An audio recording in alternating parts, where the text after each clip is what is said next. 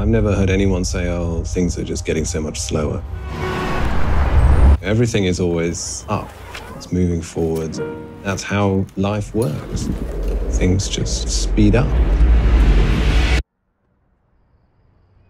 When we're sleeping, we're not absent. It's a different cognitive state. What happens in the brain is you've got lots of cells and they're all doing their own thing. But when you fall asleep, they come into concert more and move as a group. There's this incredible thing that happens when you start drifting in and out of this dreamy space. Would it be interesting to make a piece which is made to exist in that space? Not necessarily to be listened to, but to be experienced.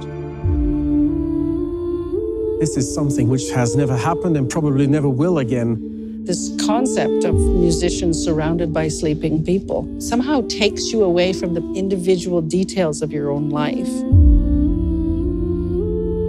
This piece is obviously very extreme in some ways. It's a big juggernaut of a thing.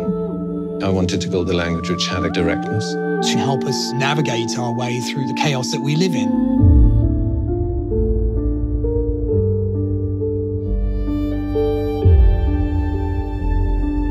A ritual which shifts your state of mind.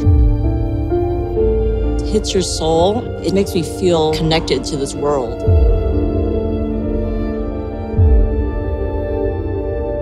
Music is my vehicle for getting through life. I write music to do that. It is as if he had found something that has already existed for thousands of years. It's like moving from a space which we know into a space we don't know. Into the dark.